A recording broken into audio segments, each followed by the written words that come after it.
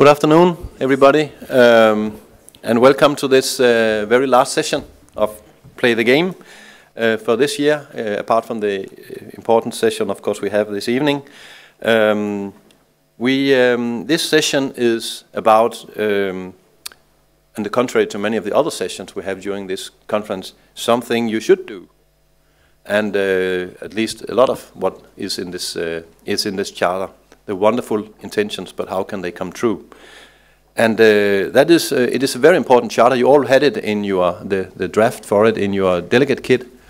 You should, if you haven't had time to read it, of course you will have an introduction now. I strongly recommend that you look through it, because it is, as I see it, is very much a paper that all kinds of stakeholders can use to see what should we actually be doing. And as Play the Game, of course, we also think, for example, the media should take it and look what are our governments and sports organizations, what are they doing? Actually, that's also in the charter.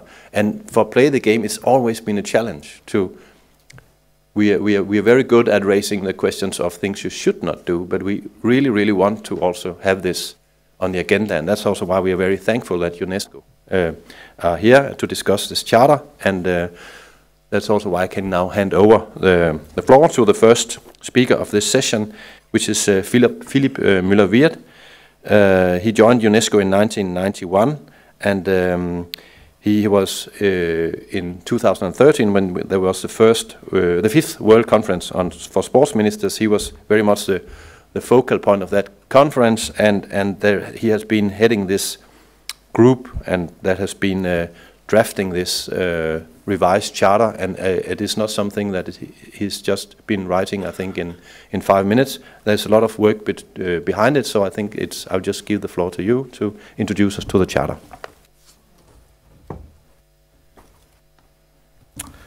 Thank you very much. Good afternoon, ladies and gentlemen. I hope that after several days of controversial debate, we now enter into something a little more consensual, but maybe that is an unjustified hope. I would like to thank Jens Andersen and Play the Game for choosing this topic for the closing session of this year's conference and for allowing me to be here with you. Jens has been the co-author of the preliminary draft of the revised charter you have all with you, I hope, and you will note the quality of the text is owed to him to a huge extent.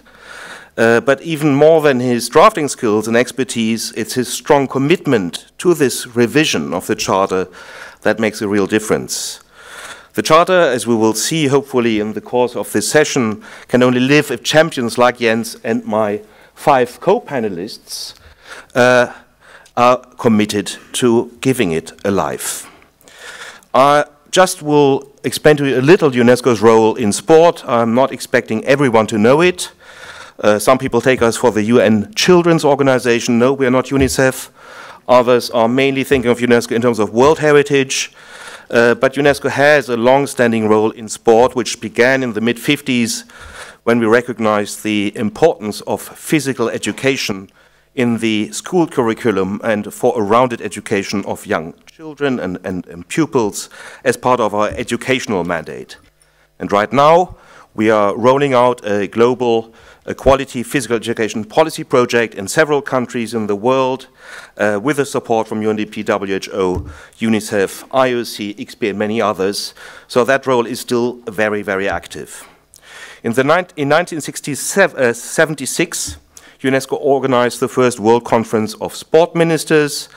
In 1978, we adopted the International Charter of Physical Education and Sport and established CJEPS, an intergovernmental committee on sport and physical education that not only gathers 18 member states of all regions of the world, but also the major sports organizations and NGOs and UN agencies. In 2005, finally, you've heard that in the prior presentation, UNESCO adopted the International Convention Against Doping in Sport, which to date is the only binding international legal instruments in the area of sport integrity and to some extent also in the area of sport governance. So UNESCO has a very distinct role in sports within the UN system. We could, without being too presumptuous, say we are the custodians of sport policy development, and our interlocutors in this domain are sport ministries. It was MINEPS 5 in 2013 that initiated the revision of the Charter in the Declaration of Berlin, adopted by 121 member states. The revision of this evidence-based international standard-setting instrument, I use here the terms of our lawyers, has followed a number of formal steps with which I won't bother you here. But it should be noted that many member states, and in particular from the Latin American and Caribbean region, have pushed us to accelerate the revision process, which was, again, according to our lawyers, normally foreseen for a 5-year period. Now we are here 2.5 years after Berlin, and I hope that in 2 weeks, the General Conference of UNESCO, 195 member states, will adopt the revised charter, but you never can be sure. Sometimes discussions go around a semicolon for 3 hours and lose focus, and that can sabotage a very fragile exercise. However, the revised charter you have in front of you has been approved by the executive board, and that normally is a sort of warrant for its adoption by the General Conference. Now, the main amendments of the charter, the revised charter with respect to the original text, concern the introduction of the concept of physical activity, as well as the inclusion of the gender dimension throughout the charter. The original charter didn't address this dimension at all. It includes new principles concerning inclusivity, lifelong participation, safety, and sustainability. The longest article of the revised charter, as for the original charter, concerns the protection of the integrity of sport.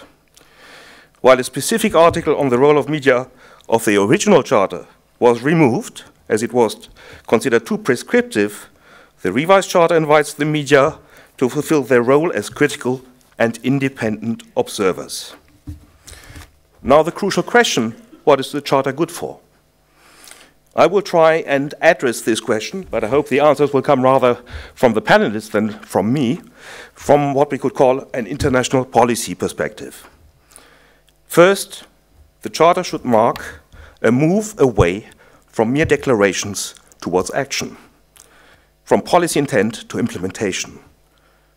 There is a unique consensus now formulated in this revised charter of the essentials of sport policy. And we indeed, in the follow-up process to the MINEPS 5 conference, have noted in many member states and regions as saturations with declarations. The member states want to move on, and the question is no longer what should be done, but how should we do it? So the Article 12 of the Charter gives us a good indication of the how. Exchange of good practice, education and training programs, capacity development, advocacy, as well as indicators and other monitoring and evaluations tools. Sorry.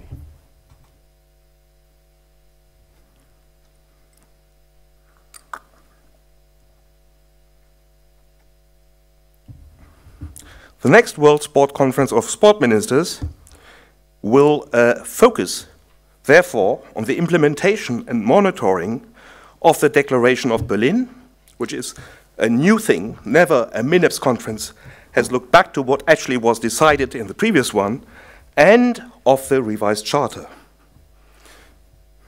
Second, the charter should be used as a benchmark for a comprehensive vision of physical education, physical activity, and sport. This concerns in particular the connection between sport integrity and the individual and social benefits that sport can generate. Many, if not most, of UNESCO's member states do not consider the fight against doping, match fixing, corruption, and sports-related violations of human rights as a policy priority. The revised charter provides a framework that orients the protection of the integrity of sport towards the broader policy gains of grassroots sport. Concretely saying, if we go to member states and say, through sport, through grassroots sports, you can address health issues, but you have to look at doping issues in grassroots sports at the same time, this is much more of an incentive to member states than just saying you have to comply with international rules on doping, against doping. So the clarification of the very purpose of international and national sport policy combined with the Charter's concept of sport as a public good, are a prerequisite for strengthening international cooperation for the protection of sport integrity.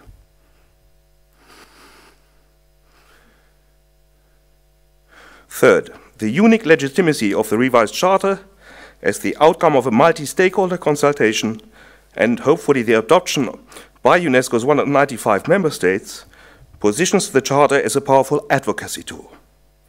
No country in the world meets all the principles stated in the Charter, with the notable exception of Denmark eventually. Although the Charter is only a soft standard, i.e. not legally binding, it provides legitimacy for different stakeholder groups fostering changes in sport policies at the national and international levels. I just mentioned the gender issue. A number of member states do obviously not comply with the provisions stated in the Charter on that issue, but the lobby groups for gender equality in certain regions and countries can use the Charter to say, you have adopted these principles. The Charter affirms human rights-based principles that should set a baseline in the fight for gender equality, non-discrimination, inclusivity, and social inclusion. Last, the Charter places the sport policy debate where it should be first and foremost in the public domain.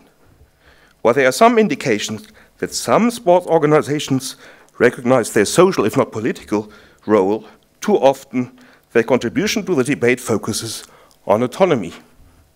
And this is a particular challenge in the revision of the Charter. The only controversial discussion was about the concept of sport autonomy.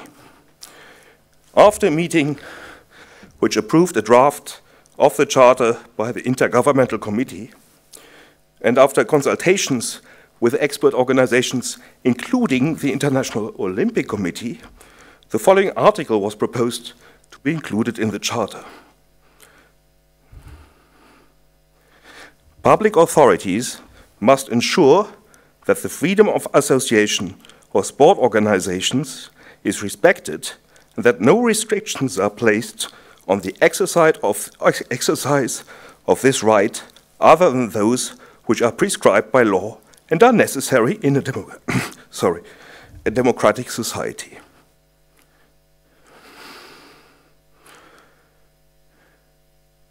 All stakeholders should recognize that sports organizations operate in a sphere of autonomy with respect to the free establishment and control of the rules of sport competitions, the determination of the structure and governance of their organizations, and the holding of elections free from any outside influence. This autonomy of sport is subject to the compliance with the general principles and international standards of good governance. Now, this article may sound better than what we have seen presented by Jonas on the independence and autonomy of sport in the UN resolution. However, our executive board refuted that any notion of autonomy of sport be included in the Charter. And what you have now is Article 10.8, which reads, public authorities and sports organizations are invited to enhance their cooperation in a spirit of mutual respect and to minimize the risk of conflict by clearly defining the respective functions, legal rights, and mutual responsibilities in physical education, physical activity, and sport. This is the UNESCO perspective on the autonomy of sport. To end, I have to say, this is our common Charter, and it will be only as useful as we will make it. Thank you.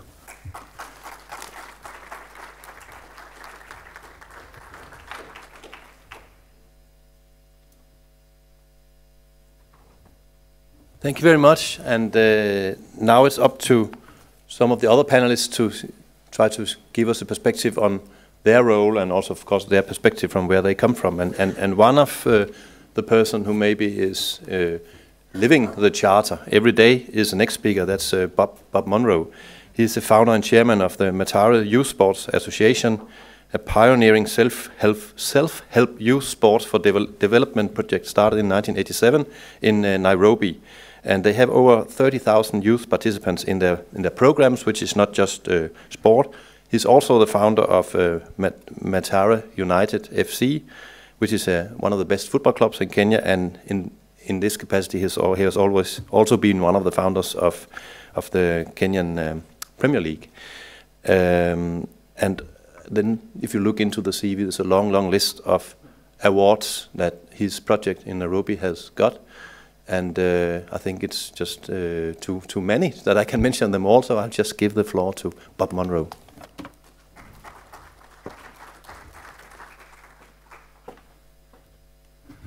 Thank you. The two quick corrections to that introduction. There are 30,001 youth. I'm the oldest Mathare youth. So, and secondly, it's not his project, it's their project. The reason MISA has lasted for 30 years is because it's owned and run by the youth, and it really is. And I'm the chairman of the board of trustees and an advisor. Now, UNESCO Charter. I think I'm going to pick up where you left off because you said intent to action. How do we move from intent to action? If I had a title, it says to be announced, it would be from aspiration to implementation. But maybe there's a little bit of history before that. I've worked in the UN for the UN for 45 years, and I've been involved in lots of meetings and lots of action plans, lots of declarations and lots of charters. And in fact, after 15 years, by the mid-80s, I'd been to over 200 international meetings. That's why I left the UN, because I found myself in meetings, exhilarating with ministers and prime ministers and ambassadors, but I found myself surrounded by diplomats, solving problems by finding language around them. And when I realized that, that was the end of my career in those meetings, and that's why I moved to Africa and went on the front lines. There were just, did I want to spend the rest of my career being sort of finding verbal solutions to real world problems? And my answer was no, and that's why I went to Africa. So, with that preface, actually, the UNESCO Charter is one of the good ones. I've gone through it thoroughly. It really says what it means. So I want to congratulate the authors and the editors, some of whom are in this room, that it really shows a clear understanding and respect for the use of language, which you would expect from UNESCO. So that's the first characteristic of it. It's readable. And there's a lot that aren't. So if it says what it means, then the issue is, does it mean what it says? And that's the issue I'd like to address. It has a history. 1978 was the first one, then a slight revision in 91, and now this complete rethinking in 2014, 2015. It has very important additions. The section on integrity. And it also has a rather un-UN addition as well, or approach, in that a lot of the shoulds are in this charter must. And that's also too rare in the United Nations. And this addition, of course, from my perspective, and the youth in Mathare who are here as well, the Sport for Development section, article number 11. But I have 4 questions I'd like to be addressed as part of this. So this is the first revision. It was first done 37 years ago. What has been the impact of the first charter in the last 37 years? Number 2, Sport for Development, Chapter 11 is a good addition. But Philipp, it says should, not must, in that section. Why not? Why should instead of must? Third, how are you going to ensure that the the must means must. Are you going to be doing? How are you going to encourage, support, stimulate, provoke government implementation? MICE has existed for over 30 years. We have not got a single shilling of support from the government of Kenya, although we've been doing a lot of the things that are in this charter, and we've been doing it when the government should be doing it. We've been doing a lot of those things for the government, and yet had no support whatsoever. So how are you going to convert those musts into action? A checklist, like the Good Governance Observer, ranking of countries in a year from now or 2 years from now in terms of their compliance with the provisions of the Charter. So I'd appreciate some guidance on that. Those are three fairly straightforward pitches, which you can probably take a good hit at. Now comes the curveball. On the front of your document, it says, this document has no financial and administrative implications. So, if UNESCO is not going to make financial administrative commitments to this charter, how do you expect governments to do so? Thank you.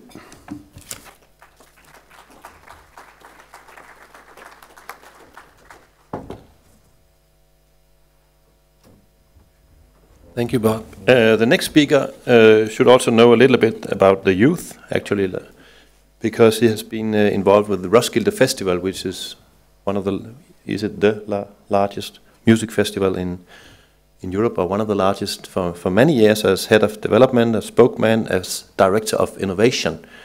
And since last year, he has been the director of the Danish Foundation for Culture and Sports Facilities, and they're actually about developing innovative, creative facilities. But we gave him a little challenge, because there's no doubt that he knows a lot about innovation. We said, but your foundation receives money from the lottery every year, and you have money, and you can go in and sometimes contribute to making the projects more expensive and better. But it is not every organization that has a privilege like that, so we should also think about how to make it happen, maybe without a lot of financial resources. So that was a little bit the challenge we gave to Esben, and let's see if he's up to it.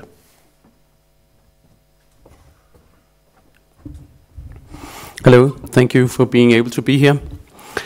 There's a Danish joke, if you need to make a difference in the world, what the first thing we should do is to make a meeting.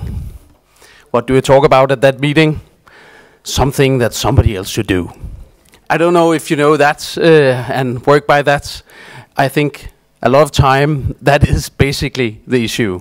So I will try to address what we can do if it's not a talk about having people to move and to do sports, but to do it. Basically, you should go home and make it possible for a few others to move, and then we had made a difference instead of just talking here. Please shift, if you can. Okay. At first, if you look at facilities for sports, you use most of the money for the facilities for the audience. If you make a big stadium, it's where you really invest is for people to look at somebody else doing sports. So at first, if we should make a difference, we should try focus, do we really want people to participate or not? Right now there is a little debate here locally in Aarhus with the biggest football club which wants a new stadium. I just saw in the newspaper that they said football is the most important sport in Aarhus because we have most viewers in the television. So if the whole issue is that sport is important because many people can look at it, then I think we should try to change the perspective. So we should focus on what is fun, what is easy to do, and what could we do everybody, where we are coming from, and develop from there. Go to your parking lot, use a lot of paint, and there you have the first facility for sports. This is just some examples which is very, very easy to do. And if you see them running out there, it makes a big difference. Down in the corner is a field for bicycling. And what is very funny here is that every child would love to use them, but the adults didn't dare to. We only want to do sports if we have a complicated facilities with a lot of trainers and a lot of judges and a lot of television cameras. We should, to make a difference, make facilities that also makes the adults play and even play with their kids. That would be very funny, and a lot of sports would go from there. If you look on the biggest trends right now in how to do sports, it's sports for a few people, which are inspiring, which you can share on the social media, and which is fun just to do right away instead of a lot of organizing. I'm sorry, not all these meetings. Then you have to make a facility simple, visible, and fun. This is just a few examples. You could do it for playing football, you could do it for bicycling, you can do it for doing parkour, or just having fun. Using all the techniques and experiences from computer gaming, you can of course do that in your daily life, and it is extremely fun. Then you should have it, you should make it where you are in the daily life. On your road, on your walking path in the middle of the city. This is examples from mainly Copenhagen, where you can just use a lot of ropes, put it up in an old factory facility, and there you have an extremely funny and motivating playground that many, many people are using. And it's not expensive, Henrik. Of course, you can also have huge, impressive. This is some of the examples. In the corner is the athletic stadium, which just yesterday was announced as the world's best stadium this year. Of course, you can go there and have great places where a lot of people want to go. But I think the most important ones, if you go home, take some paint, take off the parking lot, and make a space for having a lot of fun. Thank you.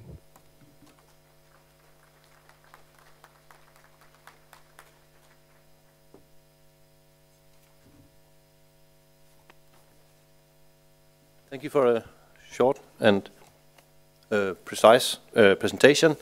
Our next speaker is Hande Öztürk. She is an expert into sports law, working for, as you can see, a law firm in Turkey.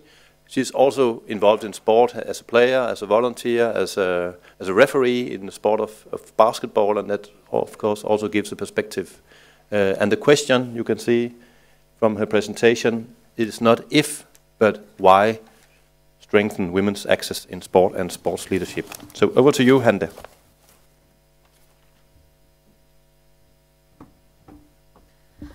Thank you for the kind presentation, introduction, and I'm gonna try to stick to my time limit this time. So it's gonna be sounding like I'm repeating myself a little for those who were here for the previous session, and I apologize for that. I just wanna give a couple of examples I witnessed and share some of my personal experiences and observations with you. So why strengthen women's access in sports and sports leadership? Well, I guess all of us who are present here now, we agree that we should be strengthening women's access to sports. I don't believe that there's one single soul here who would disagree. And so we kind of, all of us know why we should improve women's involvement in sports. And I'm just going to share my personal take on that. As stated in the previous session, first, yes, as individuals, women benefit a lot from being active in sports. And secondly, we believe that society has also a lot to benefit from once there are more women involved. And we discussed the corruption issue. And I'd like to say, as women, for instance, who are more active in sports, and not only at a professional level, but also amateur level, they're likely to be more confident and more self-confident and more active in other fields of their life and on a daily life basis too. And they're more likely to make better choices with their life because they feel more self-confident and more independent.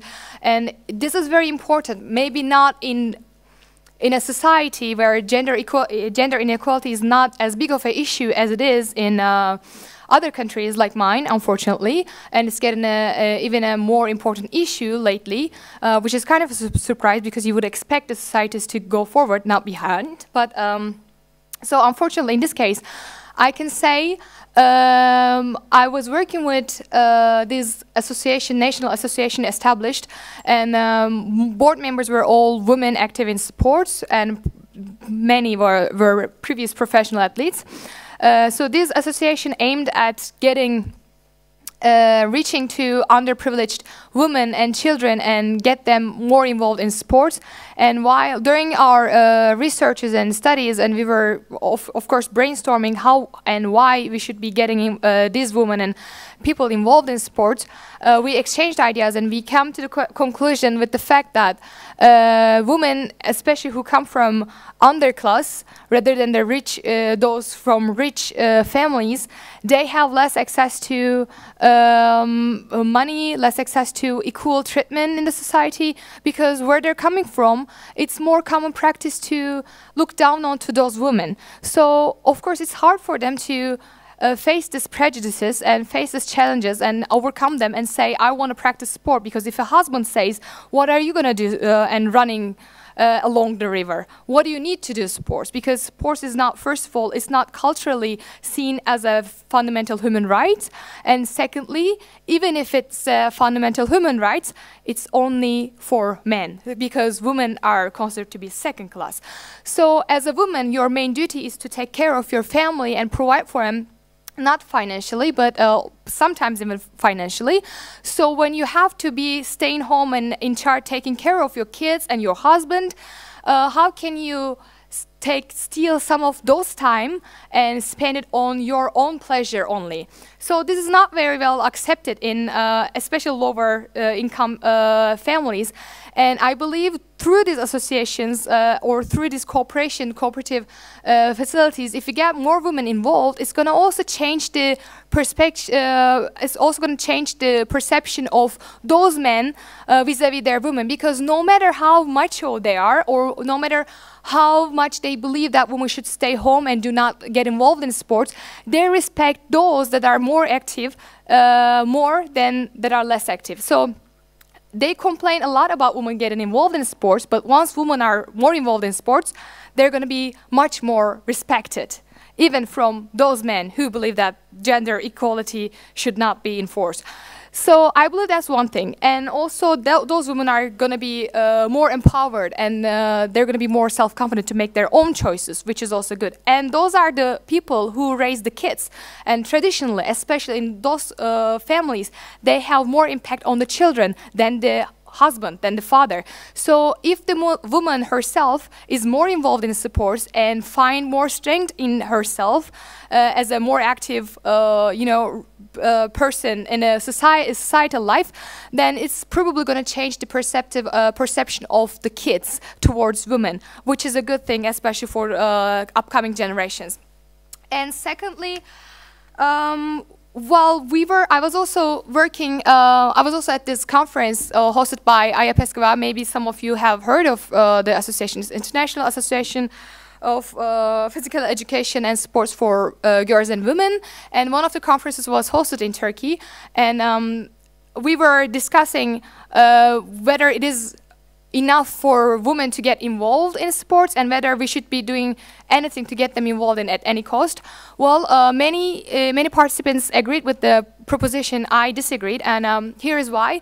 They were like offering, for instance, if especially in more conservative countries and societies, if women are afraid of going to mixed gyms and they don't want to expose their body to men and stuff, it might be a good idea to segregate the pools and the fitness centers and stuff.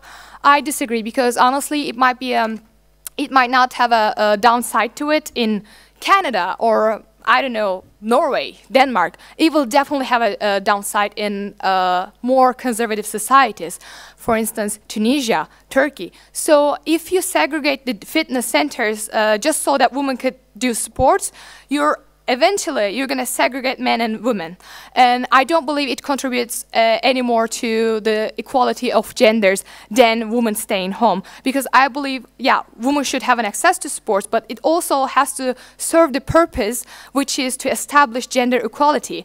So if you're going to just like push the women out of the society by themselves, they're hanging by themselves, they're going to pool and they're far away from men, I don't think it's going to contribute to that any more than them not doing sports at all. So I believe believe that we should be trying to find a system which brings men and women and little boys and little girls together, so they're used to being together. This might sound very strange to some of you, and many of you maybe. You might not even get your head around the idea, but I assure you that's a big issue in, unfortunately, my country.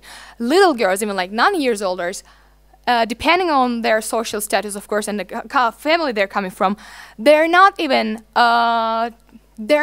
welcomed in shorts and short sleeves. Why? Because they're women, and that might be inviting to some men. So you know how important it is to put the little boys and girls together and make them play together, because then boys are going to respect their partners more, and they're not gonna see them as a another creature, but rather like an equal but different part. So I think it's important that they start playing together from the little ages, and then they continue that way. And I think it's also important, one of these, I was actually National Olympic Committee member, I was talking to her, and she said, the reason I support little girls to do sports is sometimes only so that they will be able to wear shorts in front of public. That's ridiculous. But that sometimes is something we have to consider. That's very sad, but that's true. So when you have that as a societal context, you can't offer people, let's just divide gyms in two, and then you're never going to see each other, because that's going to lead to something else where we don't want to end up. So I believe like being together is important, and at that point I also believe that mixed gender teams and mixed gender sports is something that's really valuable. My personal observation is that, for instance, wheelchair basketball teams have males and females playing on the team. And also, of course, there's korfball, there are other sports that we talked about. I think those are very important, because one of the disadvantages of the sport is that it's based so much on physical performance. It almost makes it look like women are less equal than men, as George Orwell would say.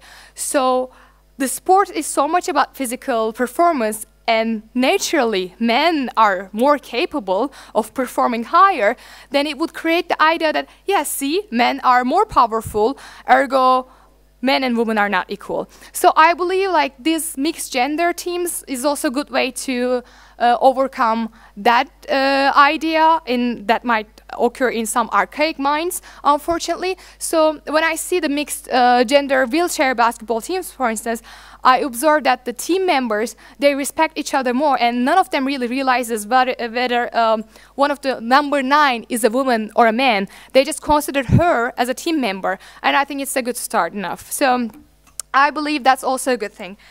And thirdly, I also think that if we include women as a board member in the federations, or in positions where they can be decision makers, that would also increase the respect that we have for women, and that's important for a better society, better functioning society. Yes, it's important for them because as individuals they have rights, but as a society we would also be at I think at a better place having men and women working together and equally. So if we have more women involved in higher ranked positions, I think that would also help us to reach our goal. And in that, with that note, I would like to emphasize that, for instance, there are so many female athletes nowadays, which is good than nothing, but there are not as many, let's say, coaches, female referees, female board members. And in maybe for female sports like female soccer, there's a female coach, and female basketball, there's a female coach and female referee, which is also good, but it's not enough. And I think it also poses a potential threat that sometimes, for instance, FIBA, I know because I'm a basketball referee, FIBA is pushing to have more female referees, which is great. But sometimes in order to establish it, they just keep delegating female referees to female games. And it creates a female-only atmosphere. And I think it's also scary enough, especially for countries like mine and people with the background similar to mine. So I'm afraid that it's going to create a female-only atmosphere, and females are not going to be able to officiate men's games, or they're not going to be able to coach men's teams. And in theory, they are now able to do that, but even in practice right now, it's not very common. So when I was at FIBA camp this summer, I met this FIBA official, and we were chatting, and he was like saying, don't worry, this is temporary, we're just trying to increase the number of the female referees, and when you guys reach a certain level, then you're going to be having more opportunity to officiate top men's leagues and stuff. I hope that's the case, because I believe women officiating women's teams, for instance, and women coaches coaching women's teams is not enough, because it's not going to help create the idea of equality in men's ideas. And we are not suffering from what other women are thinking of us. We're not suffering from their perception. We're mostly suffering from male perception, and mostly because of the male-dominated societies. So that's why we believe we need to work with men. We need to, sometimes it's hard because they have, not all men obviously, but some of them have like prejudices set in their mind and believe that, oh, women can't do sports, or women can't make good calls, women can't coach, especially not a male team. So first we have these prejudices, but we have to face it. Without facing it, without living through it, without experiencing it, we're never going to be given a chance to overcome it. So even if it's hard in the first, I believe it's a process that we have to go through. And when I first started reffing men's league, some of the coaches were even very honest with me. Thank God, they were saying, oh, woman referee now. And I'm like, so what's wrong with women referee? You know, we don't like women referees. And they just have in their minds that you are potentially not up to officiate that game. So obviously you're gonna experience that. But if you keep insisting on involving women in men's leagues, and where men's are men's leagues and with men's coaches and stuff, at some point it's gonna end. Because at some point we're gonna prove that we're good enough, and at some point men are gonna come around. So I believe it's also important, and it's important, and it has an impact on their private life too. Because I see that if I have a good game, I can see through the coach's eyes.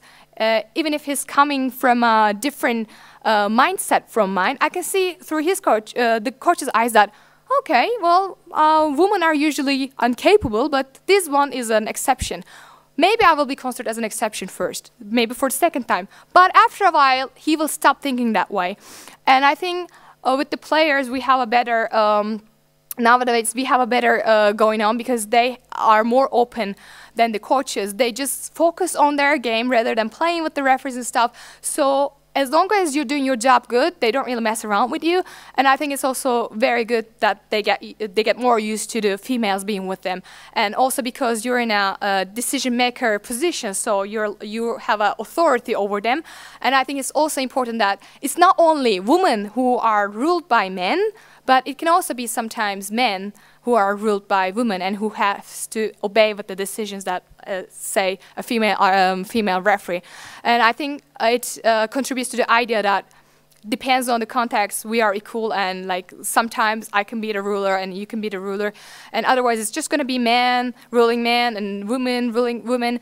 And I just believe in a bigger context, if we have more women especially involved in the higher positions, that's going to change the individual's opinions, and a while later society hopefully to the better. And even without realizing it, they're just going to get used to it. They're not going to be weirded out by a female referee. They're not going to be weirded out by a 9-year-old wearing short-sleeved t-shirts. They're not going to be weirded out a boy and a girl playing together against each other, and especially soccer, for instance, a traditional male sport. And they're not going to be weirded out by this stuff. And if they're not going to be weirded out this stuff, they're going to be more tolerant of other issues as well. So that's my take on this, and I would of course be more than happy to hear your take after this session. So thank you.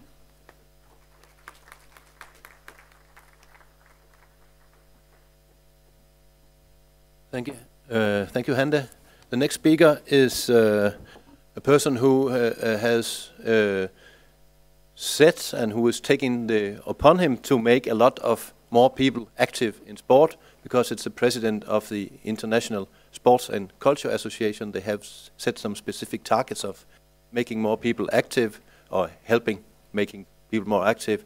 And Mogens Kirkeby also has capacities in Danish sport and recreation. He's a board member of DGI, one of the founders of Play the Game, and he's also a board member of the Danish Outdoor Council.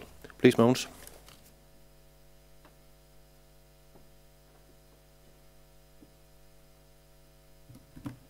Thank you very much. At this time of day, I would like to give a very listener-friendly presentation. It'll be short.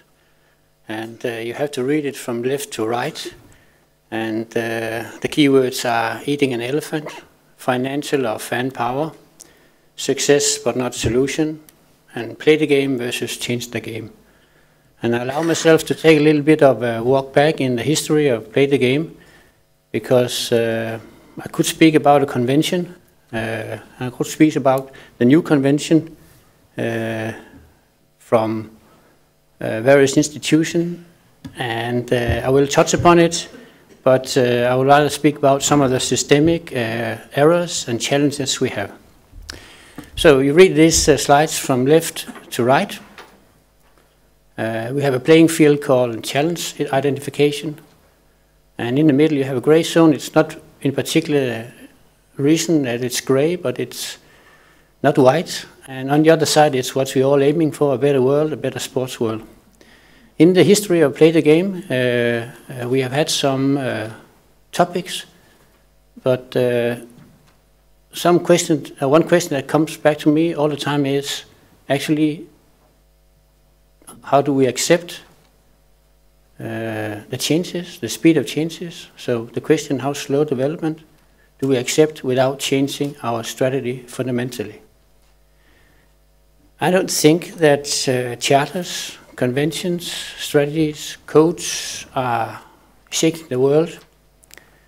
It might be in between reform and revolution, but it needs legs to run on, and I will discuss a little bit that. I will also misuse two quotes from a person who was here a couple of days ago, Herman Ram, director of the Anti-Doping Agency of the Netherlands. He said, we do not need more guidelines and codes, we need implementation. And being an operational director in the field of combating doping and operating from we have to do something to knowing we will never solve the problem 100%, he commented on that saying, we have to eat the elephant one piece at a time. In the history of Play the Game, we have had several headlines and thematic areas, and I think doping, corruption, inactivity, and match fixing are covering quite a few of them. So these are challenge identification challenges for us to reach the right side of the slide here. We have also within Play the Game institution and the community which you are part of had some actions, and I think the headlines of these actions are revealing advocacy and climbing agendas. And in this playing field, with great success, you can pat yourself on the back or your friend next door or next to you, because there has been a lot of revealing, there has been a lot of agenda setting and advocacy. And if you take the four areas of identification, the newest kid on the block, match fixing, had rocketed on the agendas, and within very few years, it's something that's on everybody's agenda. Just a small piece on this, because this is our main area in the challenge action, besides trying to assist doers to mobilize the advocacy. We believe to some extent advocacy is a precondition for faster action. There seems to be some tendency in today's political advocacy that is, if you can transform your message into financial numbers, then you have a stronger message. And actually quite a few of the topics of Play the Game over the time has done the same. Doping, we have figures on illegal drugs turnover. Corruption, the amount of bribery is a good talking point, starting point for advocacy. Match fixing, although I know from the award-winning Play the Game award-winning expert Declan Hill, he's reluctant to use figures. He wants to be on solid ground, but although he's reluctant, I know from others in the business of match fixing, also in the business of combating match fixing, are using figures to build their case. It's the same for me. I'm in activity, combat, or promoting physical activity, and we of course also use cost dimension to build the case. Just recently we asked the Center for Economic and Business Research in London to give us a figure, the cost figure of inactivity in the 28 European countries belonging to what we call the European Union. The total figure, 80 billion euros per year, attributes to these 5 diseases. And that is maybe a very conservative figure because there are other diseases like muscle and skeleton diseases that also are very costly. So these are the costs.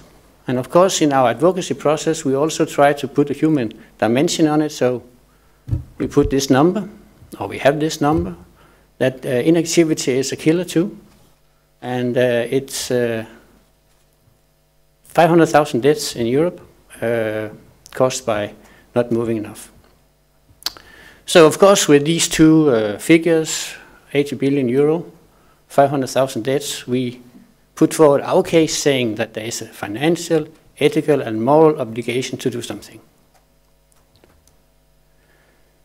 Parallel to the life of Play the Game and the organization that I represent, there has been other actions. Maybe some of the action has been due to what is done by Play the Game, but nevertheless parallel. There has been charters, convention, codes and strategy, UNESCO Charter, we have a draft here, Council of Europe conventions, there are several, a water code, been a long talk on that last 2 days, and just last month the 53 European countries of the World Health Organization adopted the first physical activity strategy. As you can see, we are still on the left side of the slide. And this is, for me, indicating some of the systemic barrier we have. We are successful. Play the Game, institution and community is very successful in agenda setting, revealing and advocacy. But this is not the same as we have solved the problem. And unfortunately, I would say, even though that there are some preconditions, can be a precondition to have conventions, to have codes, to have strategies, it is not directly linked to solving the problem or changing the game. What is then critical for changing the game? I think the most obvious now is that the conventions, the advocacy and everything else that is done to climate agendas needs some infrastructure for change. That's also a very soft term, so what do we really mean here is maybe more precisely some political and organizational infrastructure. It's easy to say what it is. It can be very different in Latin America, where they might use the new UNESCO Charter differently than in Russia or Western Europe. But for sure, the ideas, the codes needs not only to change from should to must, can or may, but they actually need legs to run, and that is not necessarily coming from the governments. Maybe they're coming from Mathare United and others like them. What is our assets if we want to build a new system for making change of the game? I think we have two assets. We have the 2% financial asset and the 50% fan asset. The 2% financial asset is, a couple of years ago there was a study on what do a wider definition of sport represent in GDP. It is a little bit above 2%, so it means that, for example, in the European Union, the turnover, the GDP of sport is a little bit higher than 2%, and that is equivalent to agriculture, fishing, and forestry together. This is a little surprise for many that it's so big, so I think here's an asset. The other asset is what I would call the 50% fan asset. I think it's relevant, or we can say that around 50% of populations are fans. They either fan by being a participant, active in physical activity or sport, or, and that is of course the biggest part, maybe 40% in average. The last part are the spectator fans, but all of them are fan of this world of sport. Maybe also comment on the 2% before we think that everything here is bribery, laundry. These are official whitewashed, or at least white money. And most of the GDP and turnover of the 2% comes from participation. That's you and me buying shoes or paying fee to the fitness center, whatever it does. And a smaller part, of course, is from the fans who are watching. We're still not really entering the right side of this slide here, and I think we still have a game to change. In the playing field of advocacy, we're doing good. We are not there yet on creating the sustainable infrastructure for mobilization. And these are the questions, so this is a question for me, from me to you. If you have the answer, I'm here all night. And for sure, it's a systemic barrier. And unfortunately, a code, convention, a charter, a strategy can only be a little assistant. We will try to utilize them as much as possible, but they are not solving our world tomorrow. So let's see how we can handle it. I don't think it's reform. It's not a revolution, but for sure we need significant change of our strategy. If we don't, maybe I'm giving a little, hopefully a little food for thought here, but if you don't like this menu, there's always the other way, and that is to do it the right way. Try to eat the elephant with one piece at a time. But that is a long journey. Thank you.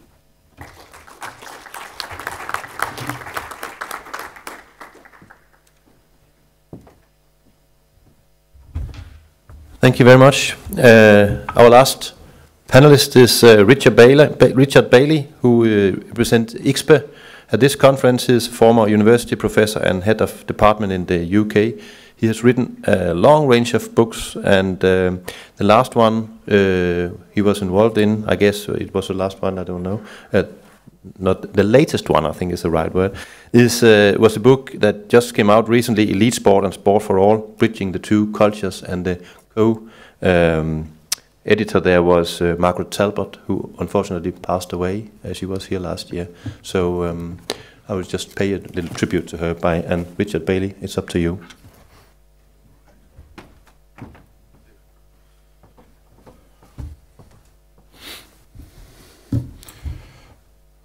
Right.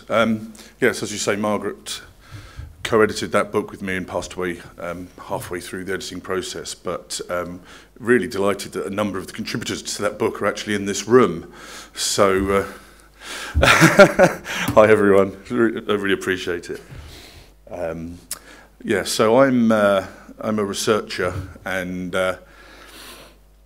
it's an interesting phenomenon, I think, research in conversation with policy, in conversation with practice. I mean, if you're a policy maker like Philipp here, trying to implement your policy on the ground is nightmarish. Think of the poor researcher, because we're one step further back still. So I thought, when I was thinking about what to do, what to talk to you about today, I basically have two topics of conversation. One of them is research, and then the other, as my office mate will tell you, is how the English invented everything. Well, actually not everything, just everything good. So I thought possibly that might start to become tedious. I could, for example, point out that Jens's hero Hamlet was, of course, invented in England, but I wouldn't do that because that would become rather tedious. George Orwell, not a week ago. So what I thought I'd talk about is the role of research within this policy process. And I was involved with the UNESCO Charter from well, actually really from before the beginning. And it's interesting if you think about the role that research plays in this context, because from my perspective, this is the first charter, certainly that I've been involved with or even read, that in any serious way attempted to integrate research into the documentation. The history of research and policy making, I think, can be summarised as 3 stages. Stage 1, probably Plato, possibly before, up to about 15 years ago. That was essentially common sense. Well, it's obvious. It's obvious that sport does this, physical activity does this. Plato, you may know in the Republic, argued that sport stopped boys, because in ancient Greek girls hadn't been invented, sport stops boys from becoming soft and weak. Mathematics stops them from becoming thuggish. So if you study mathematics and sport, which is what you studied, wasn't it? Then you're kind of the perfect person. Then about 15 years ago, there was the rise of evidence-based practice. That was associated, I mean, nationally and internationally by Tony Blair. Not everything good comes from England. But Tony Blair launched this concept of evidence-based practice. I apologise, evidence-based practice. Now, as I understand it, that's evidence-based practice in the sense of common sense, but using words like evidence and based and practice. We could call it diet evidence-based practice or evidence-based practice light. I can't believe it's not evidence-based practice. Because if you actually look at what happened during that era, the actual influence of evidence was minimal on actually what was happening in the real world, although the investment in research was substantial. So there's a really fascinating question about what actually happened to this research. Where did it go? I mean, certainly if you look at youth sport within the context of England, it was probably somewhere in the region of £6 to £10 million was invested in researching youth sport. Where did it go? What happened? Because it certainly didn't have any impact on the practice that was taking place in schools. On the contrary. And then recently, a more comprehensive version of evidence-based practice has started to come through. And it generally was the case with the Charter that we did look at the strength of evidence, in the sense of if you look at things like meta-analysis and systematic reviews for all of their strengths and weaknesses, an effort is made not just to say what's being claimed, what's being found out, but also how consistent is that evidence, how quantitative is it, how numerous is it, how relevant is it, and so on. So without foreshadowing the discussion later on, of course I know why sports development is should rather than must, because it's one of those areas that is significantly underfunded in research, as is physical education, as is sports coaching, as is a whole host of areas, virtually the whole of the social science of sport, are considerably underfunded. So the evidence base for these types of areas, like sports development, is really massively out of balance with the evidence base, for example, from medicine and things like that. But there were conversations, genuine conversations, about the evidence base. Do I use a clicker for this? Shall it work, do you think? Oh, who'd have thought? As you might, with regard to research and policy, there are some things that should never go together, it seems to me. When I was driving around the English countryside, I saw this and I just thought, well, that's an accident waiting to happen, isn't it? I mean, if they never sing Spider-Man, nonetheless. And I sometimes think, when I talk to my fellow, or previous academics, they got this sense that policymakers, if not the enemy, have got kind of the moral character of a gangster. They're kind of like Sepp Blatter, but without the charm. If you want, there's this real view that we just don't touch that type of thing. Heaven forbid we actually deal with real people. Well, That's got to change, isn't it? I mean, there seems to be, among many of my colleagues, a view that somehow they have a job as a matter of right, no matter how useful it is, no matter how it affects the world. Well, I think that view has to change. I mean, it's grossly arrogant, grossly ignorant. And in fact, if you really, it seems to me, as many of the people here in this room would say, if you genuinely believe in the power of sport to change lives, we've got to seriously start looking at mechanisms for communicating that at every level. And the truth is we don't. We don't do it very effectively at all. This is a quotation I wheel out every now and again. Quotation, by the way. Quote is a noun, quotation.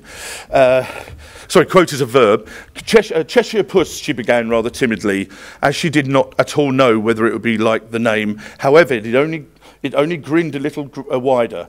Come, it's pleased so far, thought Alice, and she went on. Would you tell me, please, which way I ought to go from here? That depends a good deal on where you want to get to, said the cat. I don't much care, said Alice. Then it doesn't matter which way you go, said the cat. So long as I get somewhere, Alice added as an explanation. Oh, you're sure to do that, said the cat, if only you walk long enough. It seems to me in a nutshell that's international policy and sport. It doesn't really matter where you go, historically. As long as you just keep doing something, you'll get somewhere in the end. Well, we can't carry on like this. You know, there are real problems. The ICSSPE information about the financial costs of inactivity are alarming, but of course the financial costs are simply one manifestation of the lost lives as a result of physical inactivity. These things are becoming serious. The gender imbalance in sport in some countries is unaffected since the time of the first charter. Completely unaffected since the time of the last charter. That's not good enough. Change has to happen. So it seems to me about time that we start to say, which way do we go? And we become fellow travellers, travelling together, moving towards a shared goal. And if we're going to do that, we've got to start understanding each other's areas. So this is what I'm going to be talking about. The vision.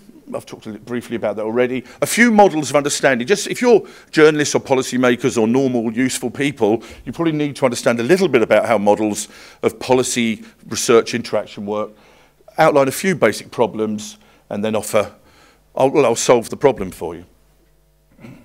So as I said, Tony Blair's government kind of launched this concept of evidence-based practice. David Blunkett talked about good government being thinking government. The irony is David Blunkett is probably the politician most associated with ignoring evidence in that government. He was Secretary of State for Education. And I'm not saying this in a particularly political way, although obviously I'm attacking a politician, so implicitly I am.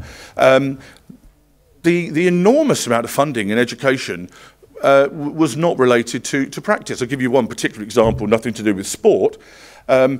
All children in England now have to suffer a process called synthetic phonics, where the language is broken up into little bits of sound. As far as I can see, not one single researcher in the world believes that's how you learn how to read. Doesn't matter, it seems plausible. Bang! Policy for literacy. When the Labour government ended, they were replaced by another evidence-based government, the Conservative government, and Secretary of State Michael Gove said on day one that we are going to have an evidence-based policy in education and sport and physical education. On day two, he scrapped the most successful physical activity programme in the country and gave us specific guidance for schools to promote competitive sport. Despite the surveys, repeated number of surveys and studies that say that an overemphasis on competitive sport is the main reason that children drop out of physical activity.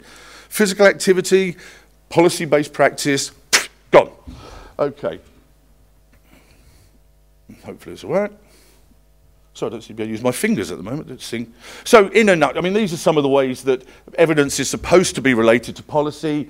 If you use the guidance of the governments, this is actually based on the UK and German governments. So it's a very sciencey view of research, repeated tests, counterfactual. So if we introduce the International Charter, we've got certain aspirations. What would happen if we don't introduce the International Charter?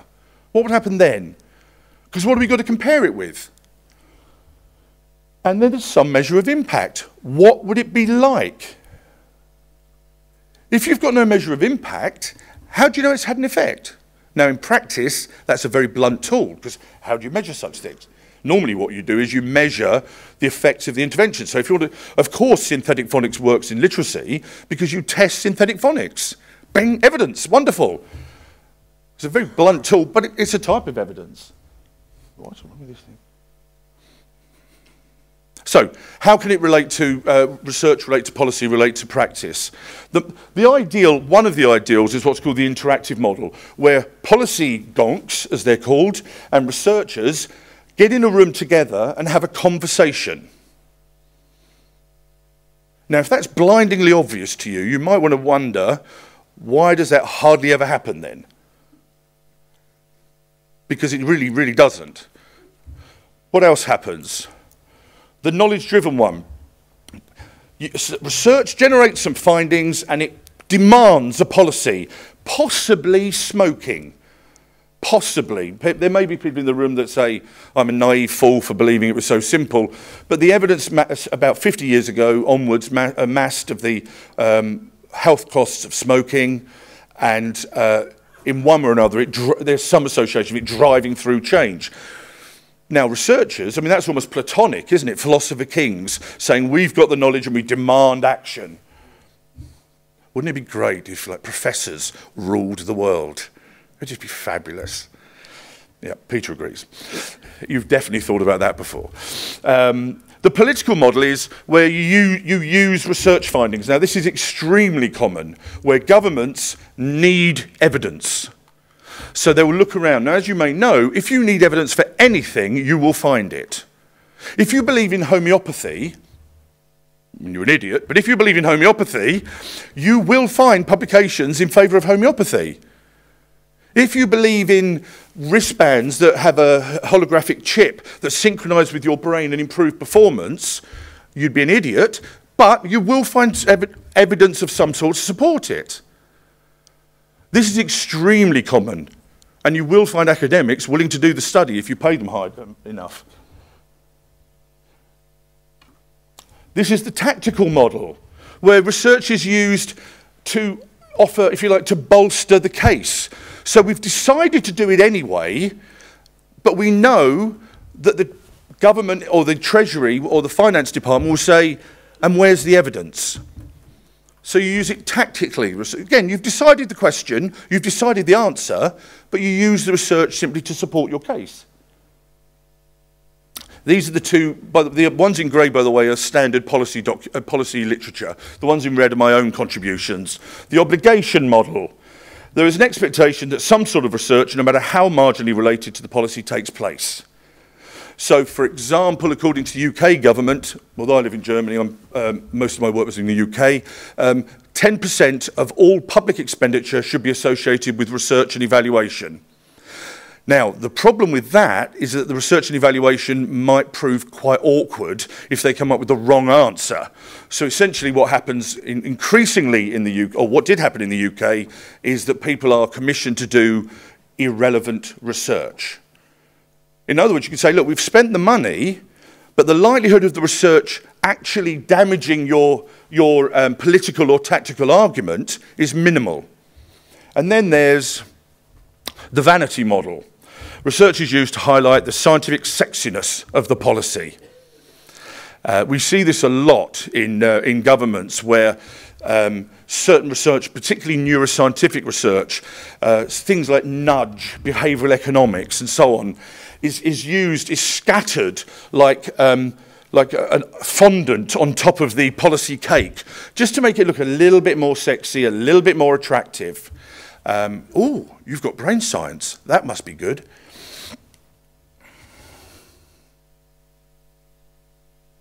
Some problems. Simply put, there are three types of problems. Problems related to research, problems related to the policy making, and problems to do with the interaction. The biggest problem to do with research is that academics on the whole are rubbish at communicating their research to the wider audience. Is that true? Yeah, okay. Don't even pretend that it isn't. some of the academics, I don't know what you're talking about. It is, trust me.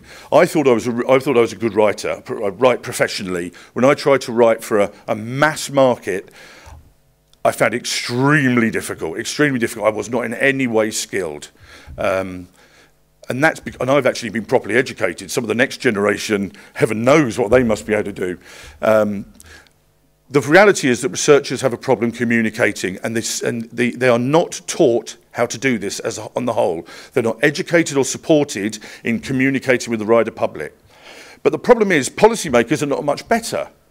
On the whole, if you look internationally at what policies, what's happened with policy making, is that policy making is done to people. You know, so we have an initiative to do with gender in sport, and it's kind of dropped on certain cultures like an atomic bomb, and then they're just expected to deal with it. And that's my worry, if I'm honest, about the Charter. As great as it is, and I really do think it's an excellent piece of work, obviously, but I worry if it's just going to be offered or presented as an expectation, without support, without guidance, without cultural context, it won't work. Because we know that these things don't work. But if it's given those things, then I think it's got a decent chance. And then there's the interaction, as I said, get these people in a room and get them talking to each other. I mean, yeah, there's a few problems. I'm not actually going to go through that because we'll save more time for talking. So solutions. I said that I've got some solutions to the problem. I lied. Sorry about that. But here's a few vague ideas. This is Çaga going for a job interview, but unfortunately he can't get the job interview because of his poor communication skills. Çaga is, of course, the hairy one. Both policymakers and researchers need to learn to communicate ideas effectively. You know, as the therapists say, the first step to change is to recognise you have a problem. Researchers and policymakers have a problem, it seems to me. Okay, I've gone through the whole of this conference without mentioning Design to Move, so please forgive me, I'll make one mention. Design to Move is a worldwide physical activity agenda funded by Nike. The reason I want to mention it is purely, if you haven't seen Design to Move, please access it. Everything is free off the internet. It's sponsored by ICSSPE and the American College of Sports Medicine and Nike. The reason I really like it is because of the beautiful simplicity of the messaging. The lesson I learned from working on Design to Move was messaging. That's the gap in our skill set. So it's not just about communicating clearly, but it's also phrasing it in ways that are meaningful and engaging to people. And of everything I've seen in physical activity and sport, Design to Move is the nearest I've come across to getting it right. Full disclosure, I did write large parts of it, but I didn't write the beautiful, simple clarity. They actually got somebody else to do that.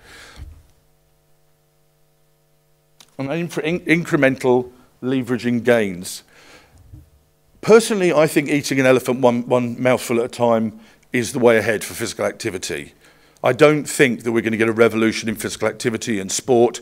I dream of a day where we have occasional sports where women are coaches or referees, but sexism and prejudice and outdated, ignorant attitudes unfortunately change over generational time. I think we need to push and fight.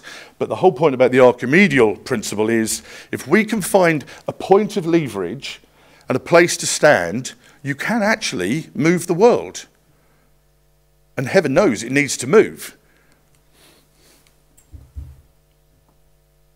Thank you very much.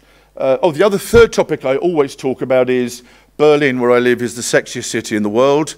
I'm not commissioned by the Berlin Tourist Board, but if you haven't been, you'll be very welcome. Thank you very much.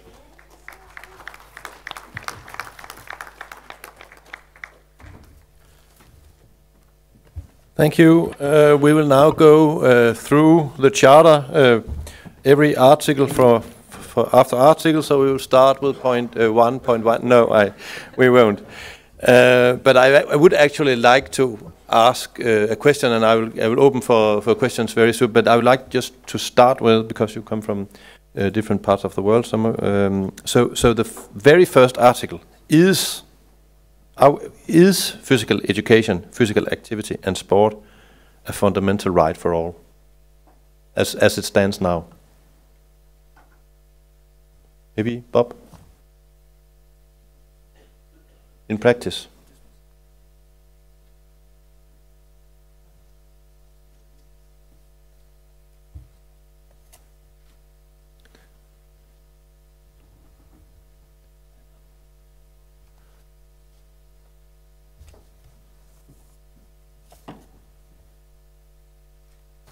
No. Now you can hear me. Okay, good. The long answer is yes. A short explanation. Tied to that, to the right, has to be some kind of responsibility as well. And that's partially what I miss, is that more emphasis on responsibility in the Charter. It talks about sharing responsibilities, and it lists about 10 different groups, meaning no one is taking any kind of a lead responsibility. And there is a primary responsibility there. 2006, I remember seeing a survey on play, and they did a survey of all these youth on play, how they play and what they prefer. And there was this remarkable question about, do you prefer to play inside or do you prefer to play outside?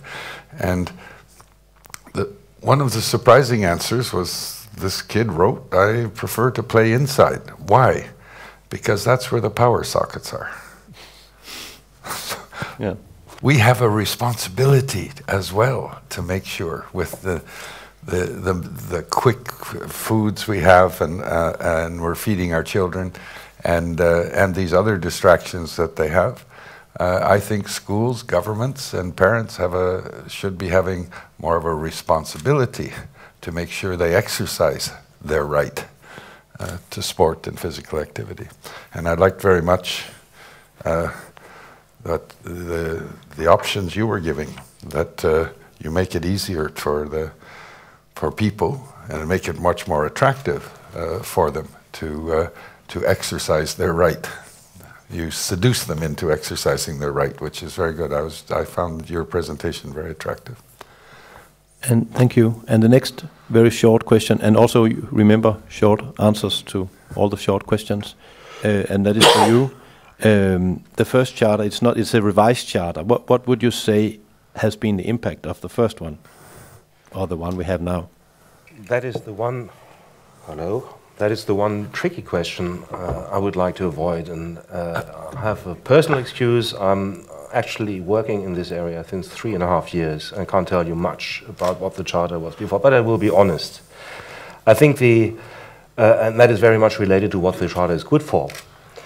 In countries that have a white book, in countries that have specific legislation on access to sport, etc., the Charter may be less relevant, but in the majority of countries we're dealing with in the world, there is no standard for the vision we articulate in the Charter that is much more relevant.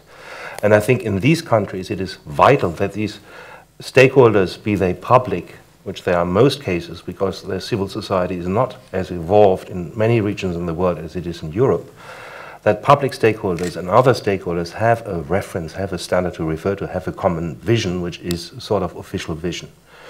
And I think that was one of the main merits of the Charter before its revision, is it could be used to state certain claims that had no other reference in the international agenda. Another point, and if you allow, long answer to a short question, because Bob asked a number of questions, and the first thing is really I want to clarify. I had no personal motivation to embark into the revision of the Charter after having accomplished the Declaration of Berlin. Thought that was it. And now we move on to implementation. But the Charter came across, and I think now it is a very important document in the context in which we are working. I'd like to join you in Kenya, though, because I think you must have had some fun after having suffered the UN system. How do we implement? And I'll come back, how do we use this vision? And there are two main strands I see coming. One is the checklist. There needs to be a global referential, this global baseline. Again, I said there is no country in the world that meets all the principles stated in the Charter, and I think we need to use the Charter as creating that baseline as the standard for policymaking in sport, and the public authorities in charge of sport in most countries have no other standard. They can't work on Agenda 2020, they can't work on the very well globally organized rules of organized crime, sabotaging sport. All these counter forces to the vision the Charter expresses to sport are organized in some way or another. And we need to oppose to this at least a vision on which we can agree and then try to enforce it. So checklist is number one on the international scale, combined, as Richard said, with tools, with help, with assistance to member states in forms of guidelines, etc. But not only. I think the most important thing probably is to use the Charter at the national levels. In certain countries that are seeking to establish their sport policy altogether, including legislation, including the basic infrastructure for sport policy that does not exist in many countries in the world. And this is something I would put as a priority. We have to organize, first of all, what we call a structured and informed dialogue amongst the different stakeholders in sport. And in many countries, that would be the vital first step, and this Charter can serve as the core agenda. And of course, there is great differences. As much as the Charter is a common denominator, as much a country that is primarily pursuing physical activity to fight obesity or to fight health issues has another situation than a country that comes out of a post-crisis situation and needs to focus on social inclusion of marginalized people, etc. So we need to adapt the Charter, we need to test it in specific national contexts together with different stakeholders. Thank you. Okay, before I know, is it a specific question to a point in the Charter, or is it an overall question? We have down here, you were the first one. Yeah. So is it it's not a specific question to one point, it is a general question? It's both a specific and a general. Is it okay if I ask one more question then?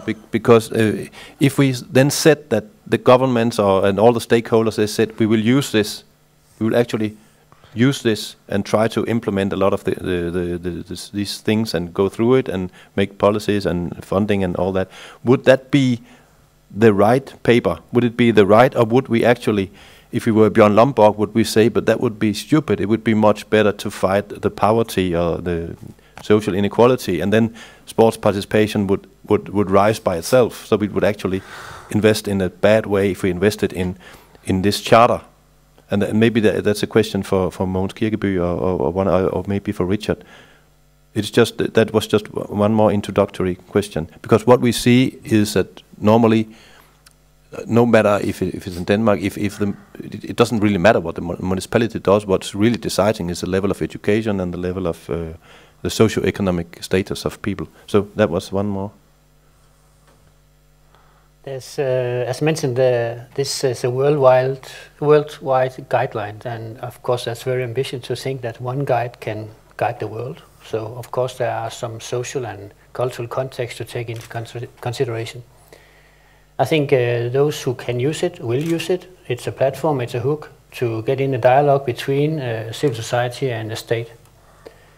As an interest-based organization, we don't have a duty to consider the holistic policy. We can, but it's not our duty. From a human right perspective, there are duties. Human right is a duty for the state towards the citizen. They are duty bearer. And as in many declarations, Human Rights Declaration, it says that you have a right to access to sport and physical activity. The state is a duty bearer. But that does not leave us innocent.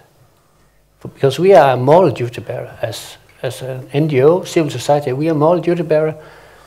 And we will of course use this, and I think it's right what Philipp said, it's for some countries where there are zero, it's good that the civil servant and a very weak civil society are not starting to invent everything in a policy here as a guideline. They can start with some of it. Whatever they choose to start with, that's up to them. Okay. And then I think I will open for questions down here. Have you got the microphone already? I do. Yes, and please state who you are and who you represent. My name is Bruce Kidd, and I work at the University of Toronto in Canada. And I want to commend Philipp, your colleagues, and all the many other people who shaped this over the last couple of years, and particularly your executive for standing up to the international sports community and reframing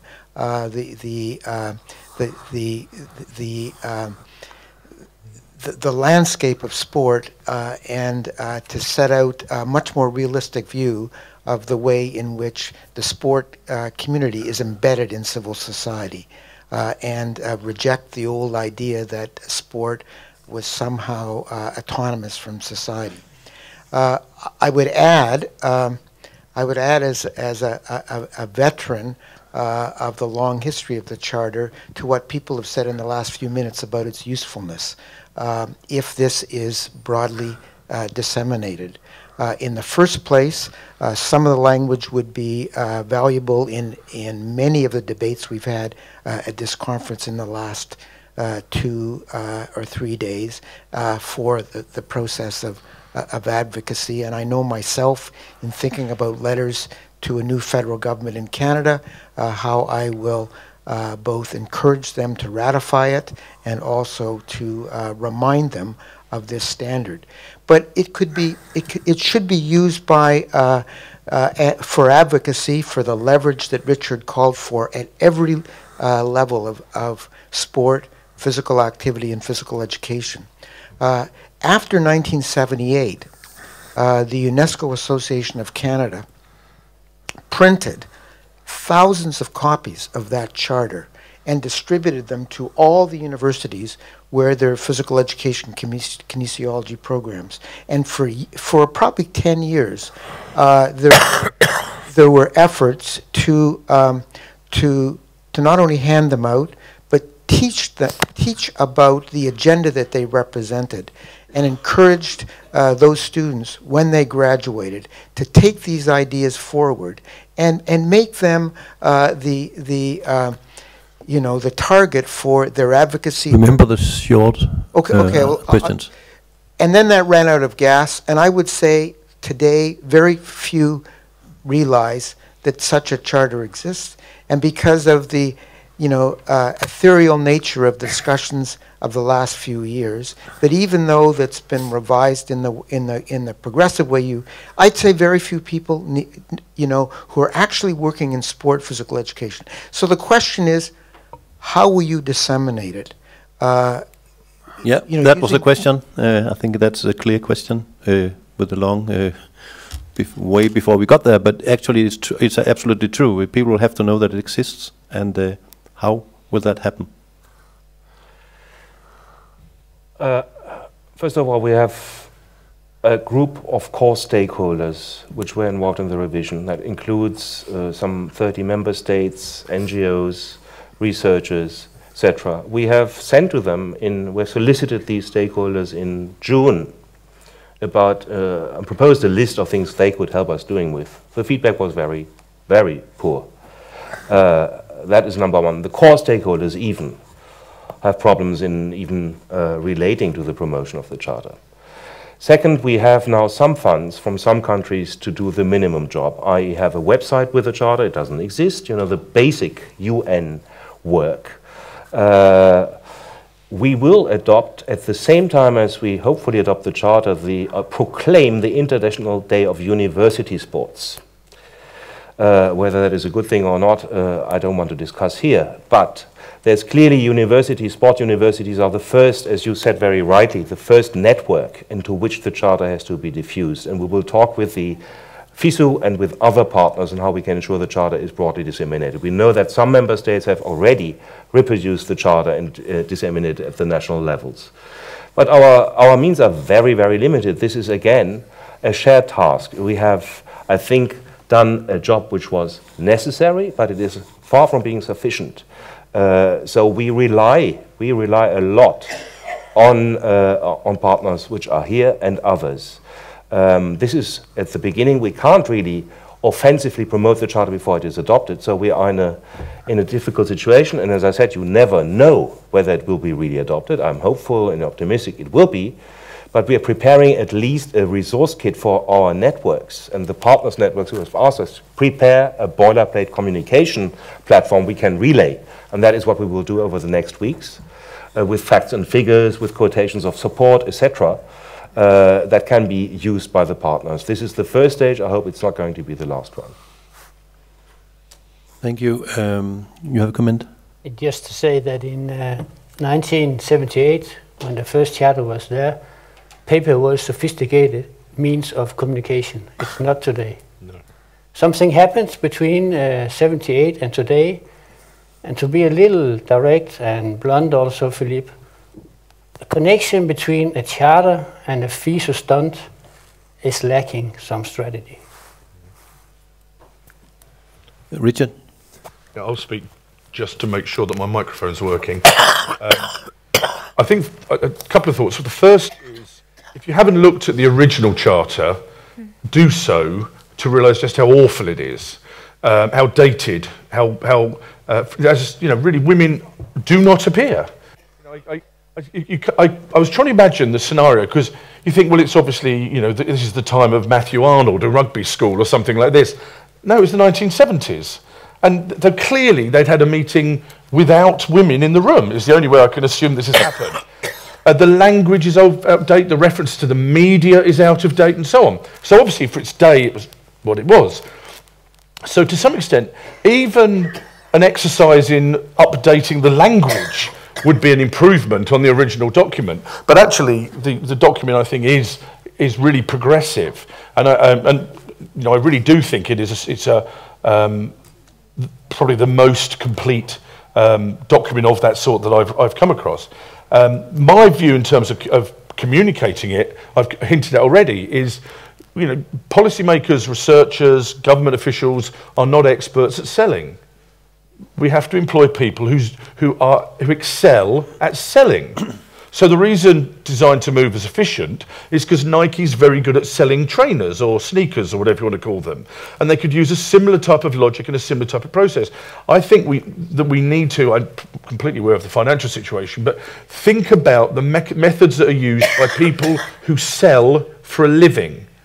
Not people like me or Philip who kind of, we would say, box and cocks, figure it out as we go along, and then say, well, this will probably work. You know, it'll probably be okay, but there are people who excel at these skills. In other words, we have to involve the private sector. I don't see there's any alternative to it. Esben, you had a short comment. I think you are just a bit ahead. In a few years, sponsors and media understands that they shouldn't support Sepp Blatter's own company or other people's own company for getting personal financial situations. In Denmark, the biggest milk company, Arla, shifted from sponsoring a main team to sponsoring that all children can make healthy food and eat healthy food. It's a much better sponsoring story. You have a much better story than supporting some place soon having a world championship without democracy, without good situations. You have talked about this for the last days. Bring the charter, it's the answer, it's so easy, it's not a debate. You have to use it right now. Nike will come next year. They have been invited. And Richard, you said that you need to bridge the gap between research and policies. Yeah. And I said when we started, there won't be any of. We have lots of brilliant journalists at this conference. They have investigated all the sports organizations and the corruption and all that, but we can't make them investigate if their government or their sports organizations live up to this charter. Would that be helpful if that could be a possibility? Philipp, maybe that's for you. Well, I've been working for, my background is marketing and finance. Oh, I apologize. So I'm not selling. I ended up in the UN, so that is how far my expertise goes. But I have no illusions about the demands of the sellers. And the demands of the sellers will not just to be have a nice vision to communicate, it's how we implement and activate the vision. So what we are working is, of course, the first national workshops that will activate the charter. And along these workshops, I'm very hopeful, and after these workshops that we'll find partners who see the relevance of the Charter in practical terms. No private company is yet, I'm very happy that a pragmatician such as you are sees the potential for future interest. I do see it as well. I think we have to take the elephant with big bites, but bite by bite. Of course, I'm aware that we don't talk about distributing paper. It's obvious that we, again, you know, this is reality. We have now funds for paying a social media consultant to do the work full-time for at least 1 month and a half. That's how we evolve, you know, step by step. But I'm quite convinced that the values that are stated in the charters are values many stakeholders would like to be associated with, but we need to give them more reality. It's not just enough to be proud about adopting this document, it is caring about its implementation, and that proof is the next challenge. Yes, and then we'll take some question. We have one here. Sven, you look here at the sports markets and network. Esben said what I said earlier, I think, stories. The best way of selling anything in the whole world is by selling stories. If you read the Charter, you will need a degree in applied physics to be able to convert that into stories. There's a thing called social media. Out there's a wonderful rolling chart of all the tweets, all the rest of it. You don't need to employ clever consultants. You need to find some 15-year-olds who can engage with 15-year-olds in their language, and then you're up and running, guys. And that costs about an ice cream and a pat in the back. That's all we need to do, please. Yes, and I can add that actually we will, at the final dinner, we will actually be dancing the Charter tonight. Anyone who feel they want to like to answer? Yes, I totally agree, but I'm just slightly cautious about employing child labour, just as we're trying to advocate human rights, but you're of course right. We have a question over here. It's also more of a comment. Jonas Burkheim, Sport Cares. I think in actually disagreeing to statements from, or earlier statement from the panel, there's a clear duty of stakeholders in derived from such documents as well. It's not only states and organizations they compose as members, such as UNESCO, but it's stakeholders, of course, who also have a duty to reach back to these kind of documents and to implement them. And if that's a question of translating that into practice, sport is a perfect area for that. I mean, give one of those articles to a number of kids, discuss it with them, and ask them how they would describe it. Get them to do some activity on that, and I'm sure Maisa is and Bob is probably considering these kind of things. I would imagine, you know, break it down, do it with them. They are the best, as was just said, to transport that. And then, I mean, one shouldn't expect, having worked for UN before, quite seriously, one shouldn't expect that organization is the one to translate that down to those practical levels. It's quite brave to bring up such a document here already, and I think it was a rather quick process. This hasn't been mentioned yet, I think, so much to get to this charter. So this would be my comment, and in an ideal world, policy is in line with practical status quo, but I don't think that's the case in many places. Look at the UN Charter and other things. So thank you. I thought that was more like a comment. I don't know if anyone feels attacked up here. No, not really. But we have one question here, and we have there afterwards. Martin Holzweg, Berlin, Germany. I work as a researcher for UPIA and ICSSPE. I have one question to the speakers on the panel. Do you know the initiative of a British bank that has been realized some years ago called Miles Ahead? So, does anybody know this initiative? No. It was an initiative because this bank had several branches in Africa, and they thought they might give something back to the continent or the region. So they did a tour from London, I guess, to Cape Town. And every country they passed, they did it by car or by these big trucks. And every country they passed, they did an initiative to support the children of that country. And maybe I can send you a short email and you, as a kind of homework, answer if it would not be worth doing it.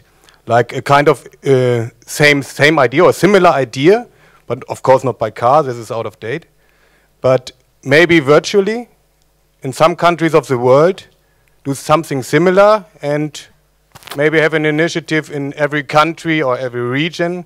You do something that supports the idea of the Charter, namely for physical education, physical activity and sport. And then just gather it, maybe with social media, and present it.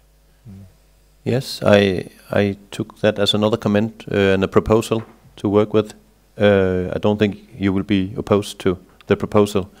We have a question down there.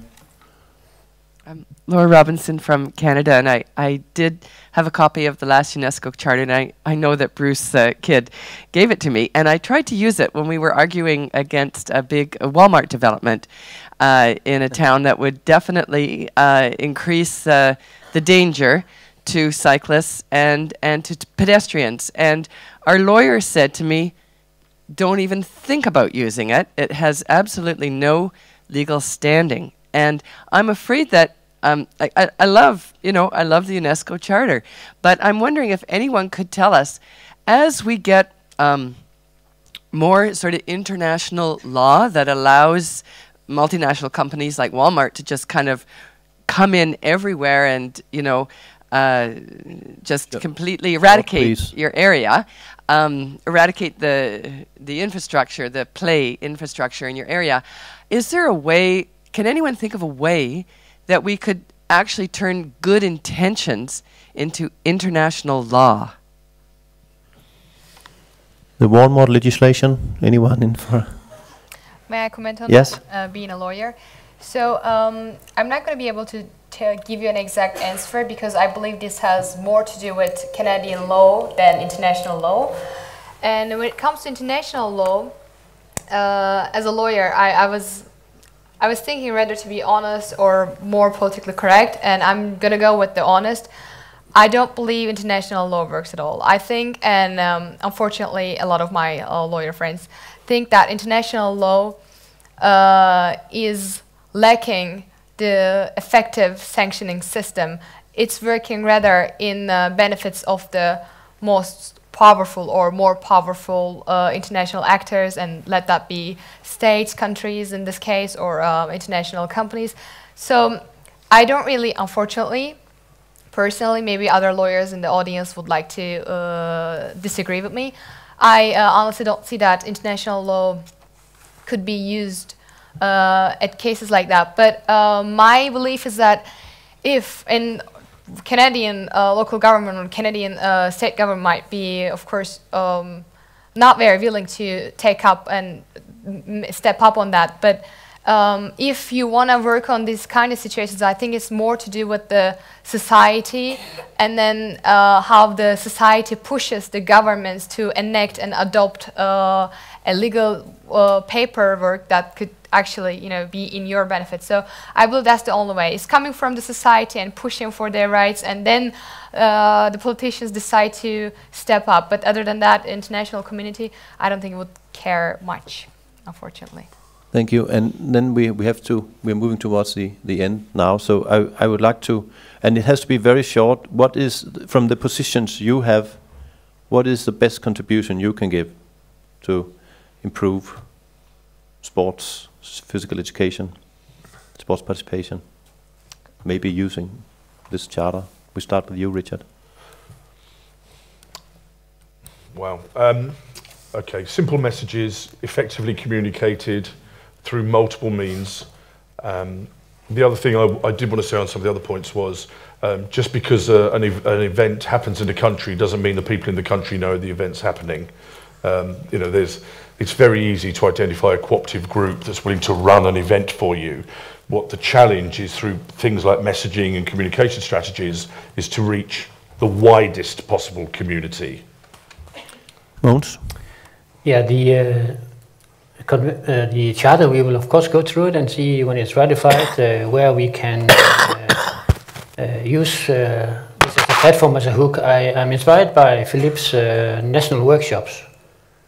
But if you have limited resources, take the 50 most needing countries, do a national workshop. We will be happy to do it together with you and with other civil society organizations. And that worked actually in a concept from the Council of Europe 30 years ago in another program. So very practical, focus the resources on the top or low 50 countries. Mm-hmm. Yes, next. Well, I'm going to be, again, skeptical about this, and I apologize for that. We've been talking about its positive possible outcomes, and I personally am very skeptical when it comes to charters like UNESCO's or international bodies, because I believe there's always, in the end, problem with their enforcement. Ergo, it comes down to the same thing: the state's own will to improve the status and or the participation in physical education, physical activities. So, I think it's a great paper, but I'm afraid I view it more of wishful thinking. Esben? Let's Grow Parking Lot Day. I don't know if you know it, where you take over the parking lots of Walmart and all the other places for one day and do sports and games there in the name of the charter, of course. Next time in Mathare Valley, because it happens frequently, local leaders start grabbing and developing land that we're using for our playing pitches. We're going to show up and we're going to be flashing the charter at them. That's the first point. Second point, one of the disadvantages of coming to play the game is I'm surrounded by disgustingly healthy people all this time, so I realized I have to exercise my fundamental right to sport more often and more intensively. As I said, using the charter to stop declaring and issuing charters. It's the core argument we have. It's there. We have a declaration, we have a charter, and now we move on to action and measure it. Yes, and I can say that we will also take a look at it after the conference. We don't even care if it's ratified. I think if it isn't, we will just call it the Play the Game Charter. I think we will take a serious look at what we can do to investigate and communicate and ask questions how this is applied. And by saying that, I also close the panel, but I don't close the session because we have Mr. Jens Sejer Andersen sitting there looking at me, and I just cannot take it anymore, so I will have to let him come up with the final remarks. But before he does that, please give the panel a big round of applause.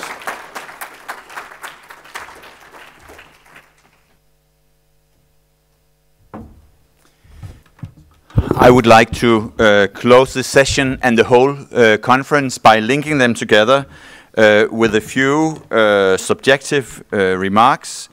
If I can at all get through this labyrinth of notes, that is some kind of physical exercise for the eyes at least. There is a time for everything. There is a time for love, there is a time for hate, there is a time to scatter stones, there's a time for collecting stones. I'm not going to go deeper into the Bible and the beautiful poetry there, but I would say there is a time for charters and there is a time for action. And I don't think either one can really live with the other. We have to think, we have to use language, we have to discuss, but we certainly cannot let it be at that. And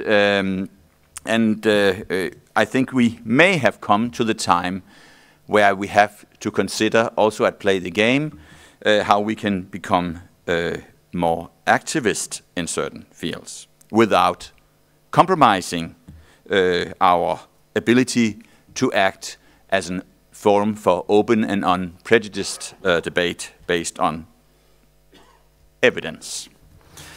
The old chart, I have to declare one thing. It is it's probably out of courtesy and so on that my name has been mentioned in relation to this charter.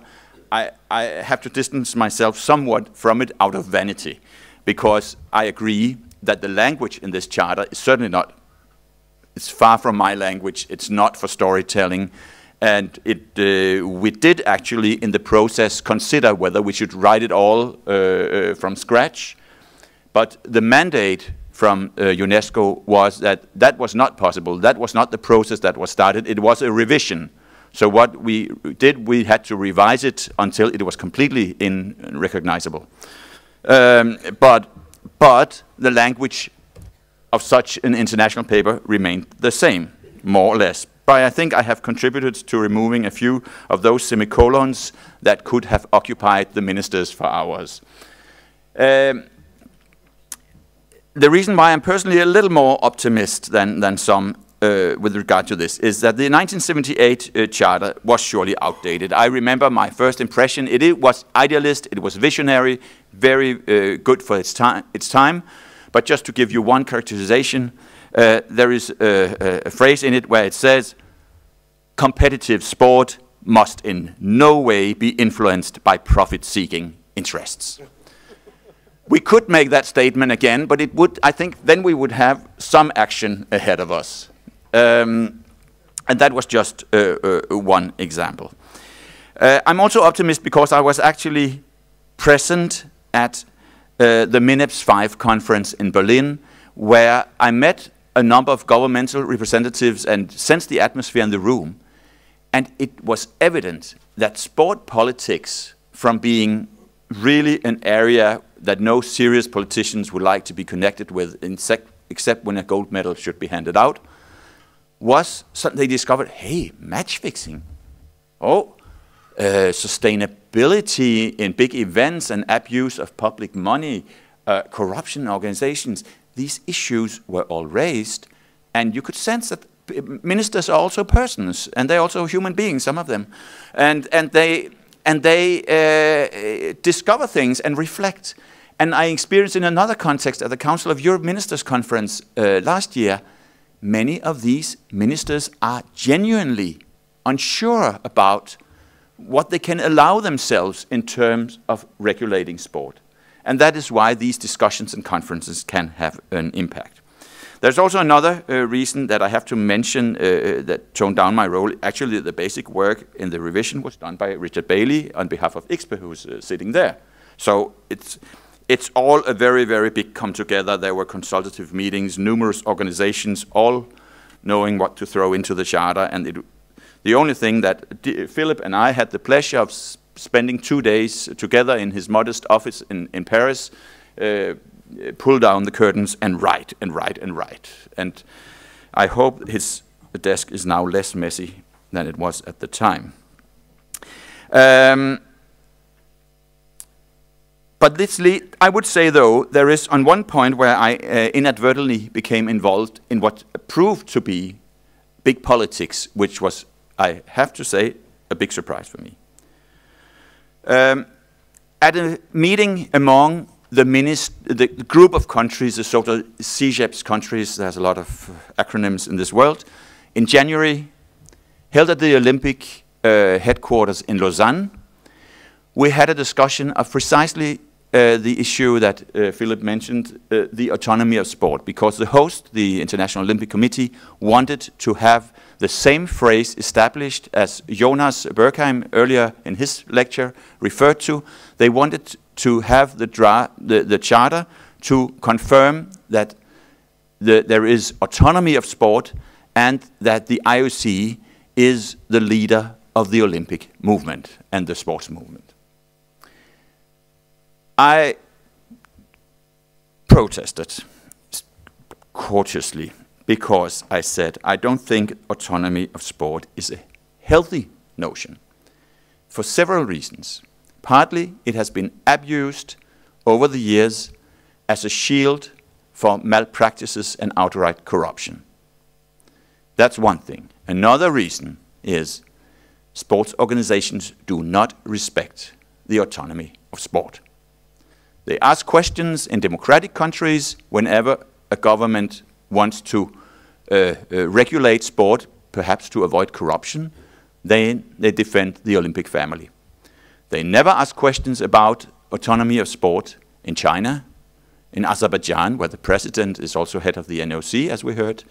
In Russia, the sports minister of Russia is also now elected president of the Russian Football Federation, and he is a member of FIFA's executive committee. I haven't heard FIFA threaten Russia with a boycott. They have threatened many other countries for much less. These are just some. You can take the Arab countries, a number of African countries where state and sport is one. So as long as the sports organizations do not respect their own autonomy, I don't see any reasons why governments should. But I thought that we should reintroduce or remind everybody about the notion freedom of association.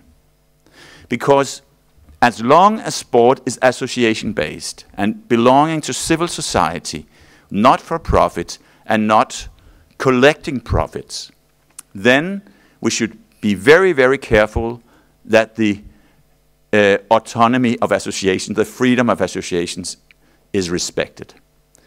As soon as it becomes business, then it must be into the business registers and abiding all kind of law. Sport always said, oh yeah, we want to abide by the law, and that's very easily said when it's regulated by law of association for associations, because then there are almost no regulations. Also, it's important to stress that sport is not a special association activity. Like it has no privilege. If you collect with stamp collectors, if there are any stamps left, soon we'll probably have SD cards, memory card collectors. Like all these associations for rabbit breeders and so on, they have exactly the same freedom of association. And there's one more point to it. Not only that the state should not interfere, but that citizens are free to act and form associations and assembly. That is a sound notion, and it's an established human right. This also means that you can use your freedom of association to break out of your sports club, your sports federation, or your international federation if you're unhappy with the way it's run. And this is a movement that Henrik and others have documented over the past days in the Idan forum and in other contexts, where we see people act without studying charters or without debating FIFA. They act on their own in order to pursue their own happiness through physical activity. And that is another very important, and I'm sorry that this is going into a probably very boring lecture about freedom of association, but it is deeply connected to what we started this conference with. You heard two interpretations of the autonomy of sport. You heard an employee of the IOC who has to reflect the official viewpoint of the IOC, saying sports autonomy is a must. And you had the doyen, the longest serving IOC member, at the opening ceremony say, there are few notions so antiquated as the autonomy of sport. Get rid of it. That leaves some room for discussion, also internally in the IOC. But what happened back in Lausanne, because I digressed from that, was there was an immediate response from the IOC president to the UN Secretary General. They had a meeting the next week, and then they tried to reintroduce the autonomy of sport. Some people drafted a very, very good suggestion, good compromise, but then the UNESCO rejected it. My big, what I look very much forward to in the UNESCO General Conference is to see, will there be a last-minute introduction of the autonomy of sport? Because it matters. I think this charter matters. It matters because governments can actually get inspired. It matters because in those countries where the governments are not inspired by this charter, activists like Laura and Hande can take this charter and say, hey, you signed this. You made a compromise. It matters also because we see that the international federations are not, they are part of the problem. The federation system is simply not up to the tasks that they say they're up to. And that's okay. If they don't want to limit other people, then we have numerous other stakeholders. But of course, there's also one matter, we should not only ask the IFs, we should not only ask other stakeholders, we should, as Jürgen Grisbeck said yesterday, ask, what does it look like when we look at ourselves? And I can only speak for Play the Game. I think it was very, very good that Mogens mentioned, brought an elephant into the room.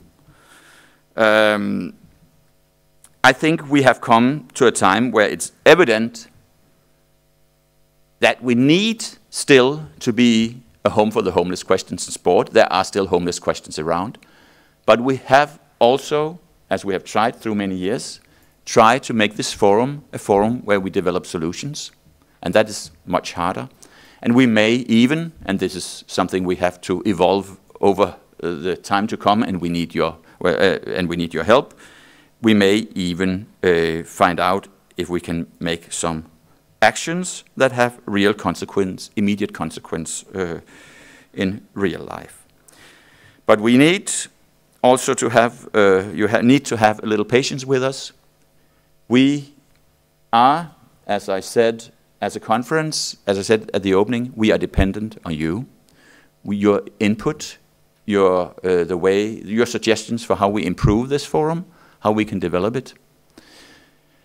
We had this year 180 something, I don't think we finished counting, but 185 presentations made by 163 speakers.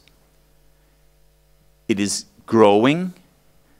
It is not an end in itself that we become bigger, because we also want to be better, but it certainly is my impression that we have had a conference that completely met the very high expectations that we as organizers have, and that is something that we will take away as a relief, but also as a very big satisfaction that you can keep up the buzz and the contributions that we are completely dependent upon. That is very, very rewarding, and for that I want to thank you. I think that was more than enough as a closing. We have something much more important in front of us. At 8 o'clock we will meet for a cocktail, and I hope all of you, plus all those who are taking a nap right now, will be ready for a great party tonight. We think we have, at least momentarily, something to celebrate. That's also a kind of action. And then we will continue our involvement, reform or revolution tomorrow. Thank you.